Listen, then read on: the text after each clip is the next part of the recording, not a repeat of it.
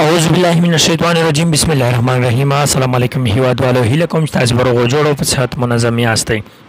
هیوادوالو د کرکټ نړیوالې شورا له ناستې افغانستان ترلاسه کړل په دې ویډیو کې تاسو ته وایو خو ویډیو شروع کولو نه مخکې تاسو ته وایو چې تاسو زموږ دغه چینل نوی سبسکرایب کړئ نو مهرباني وکړئ ځان سره سبسکرایب کړئ ملګرو د کرکټ نړیوال شورا د کال په جریان کې بیلابېلې ناستې او غونډې لري چې د شورا غړي بشپړ عضویت لرونکو هیوادونو عمومي او اجرایي رئیسان پکې ګډون کوي سره لدی چې کرکټ نړیوال شورا د خپل تیر او راتلونکي جوړ شوي پلانونه شریکوي خو د هر هیواد بورډ مسولین هم خپل تیر کړي کارونه ښایي راتلونکي پلانونه هم شریکوي او خپلې هغه غوښتنې چې په تیر کې له کرکټ نړیوال شورا څخه کړي وي د هغې عملي کول غواړي او هم دا چې بیا څه ته ضرورت دی غوښتنې له ادارې څخه کوي ملګرو همدغسې تېره اونۍ د کرکټ نړیوال شورا ناستې په لندن کې وشوه چې د افغان کرکټ بورډ لرې کړل شوی عمومي رئیس عزیز الله فضلي او اجرایي رئیس پکې ګډون کړی د دې ترڅنګ د نورو هیوادونو مسولین هم پکې برخه درلوده او هر چاته نوې لاسته راوړنې او هم د پرمختګ زیري پکې واورول شول د هند انګلستان او استرالیا بورډونو خو نږدې له هرې ناستې خپل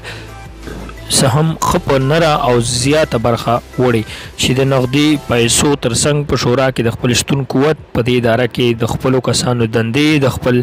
کرکټ د تقوی لپاره له نړیوالې شورا سره اړیکې ټینګې ساتل او نور داسې ملګرو درې میاشتې مخکې بنګلادیش د کرکټ اسیایي شورا مشري ترلاسه کړه او دا د بنګلادیش لپاره غټه لاسته راوړنه ده ملګرو د کرکټ نړیوال شورا لاسته راوړنې وروسته ناستې په پاکستان ډک لاس کور ته راستون شو د دې هیواد کرکټ بورډ عمومي رئیس احسان مانی د نړیوالې شورا د مالی او سوداګریزي کمیټې مشر وټاکل شو دا کمیټې د ICC د سا اخیستو حیثیت لري د پیسو او ګټې دروازه ده چې د کرکټ نړیوال شورا ته د ګټې ترڅنګ د احسان مانی په څیر مدیر پښتون کې پاکستاني کرکټ لاک کولی شي او هم تجارتي برخه یې پرمختګ کولی شي ملګرو همدا شان د دې هیواد ځینې نور غړي سلمان ناصر د حفاظتي برخې مسؤل وسیم خان او سنامیر د ښځو کمیټې غړیتوب واخیسته خو د افغان بورډ عمومي او اجرایي رئیسان چې په دې ناسته کې ګډون درلود د هیڅ لاسته راوړنې خبر یې نه درلوده یوازې د پیسو زیاتول چې دا هم د نړیوالې شورا د پالیسۍ برخه وه نه د دوی غوښتنه هم دا چې فضلي د نړیوالې شورا د تخنیکي کمیټې غړی هم دی په اړوند برخه کې هم د کوم خبر سرک ونه لګېده ملګرو علت او راتلونکي اندېښنې څه دي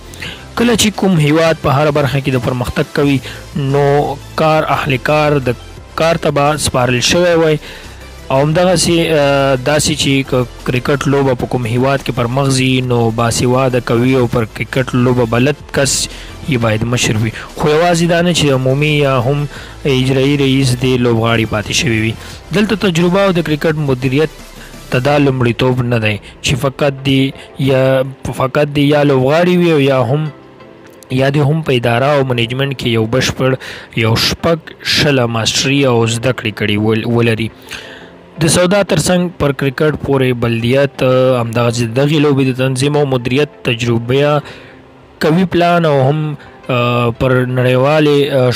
ژبه انګلیسي برلاسې د کرکټ له نړیوالو بنسټونو سره اړیکه او مسلسل راشه درشه د کرکټ لوبې د رئیس لپاره مهم اصولونه دي چې اجرایي رئیس هم باید له دې اصولونو لامل وي ملګرو د 2010 کال راهیسې چې افغانستان د نړیوالې شورا غړی دی هیڅ افغان کس له دې شورا سره دنده او غړیتوب ترلاسه نه کړ ځکه چې دلته قوي رهبریت شتون نه لري او دې برخه کې کار خو څه چې فکر هم ونه شو که خبره د کرکټ نړیوال شورا د وروستۍ ناستې وکړو نو ملګرو افغانستان پکې هیڅ لاسته راوړنه نه درلوده د بورډ رهبري یوازې د غونډې میز ته کېناستل نوی اجرایي رئیس معرفي شو نورو د چای او ډوډۍ لپاره منتظر پاتې شول خو نور غړو دندې ترلاسه کړې او خپلو هیوادونو ته ډک لاس لاړل ملګرو د کرکټ اصولو له مخې د بورډ عمومي رئیس ټاکل کېدل وروسته له 3 کاله قانوني دنده باید ترسره کړي او هم اجرایي رئیس د افغانستان د کرکټ لپاره لومړی بده خبره دا ده همدا دا چې دا څلورم عمومي رئیس دی چې د قانوني د دورې تر بشپړولو مخکې دنده له لاسه ورکوي. د کرکټ بورډ د رهبرۍ لپاره په معیار برابر کسان نه دي ټاکل شوي. اړیکې، پیسې او شراکت هغه څه دي چې د افغانستان کرکټ بورډ مشرۍ ته پرې خلک راځي، خو د قانوني دورې پوره کولو مخکې رخصت کیږي. د دې غټ تاوان همدا پورته ستونزې وي ملګرو چې د افغانستان کرکټ بورډ عمومي رئیس یا اجرایي رئیس د نړیوال شورا غونډه کې ګډون کوي. هر ځل ورته نوی کس معرفي کیږي تر څو چې هغه د نړیوال شورا پیژندنه کوي، اړیکې پخوي او خپل ضرورتونه پلان کوي، تر دې مخکې خپله دنده لاسه ورکوي. ملګرو د افغان کرکټ مینوال دا غوښتنه ده چې ارګ خاص ډول ولسمشر د بورډ لپاره پر کرکټ په پوی مدیر وټاکي تر څو د افغان کرکټ روان بحرین حالت چې په ظاهر کې سره زر خودنه کینسر وهلی ښکاري جوړ او د منظم پلان له مخې د نړیوالې شورا میلیارډونو ډالر پر ځای ولګیږي. کنه یو وخت به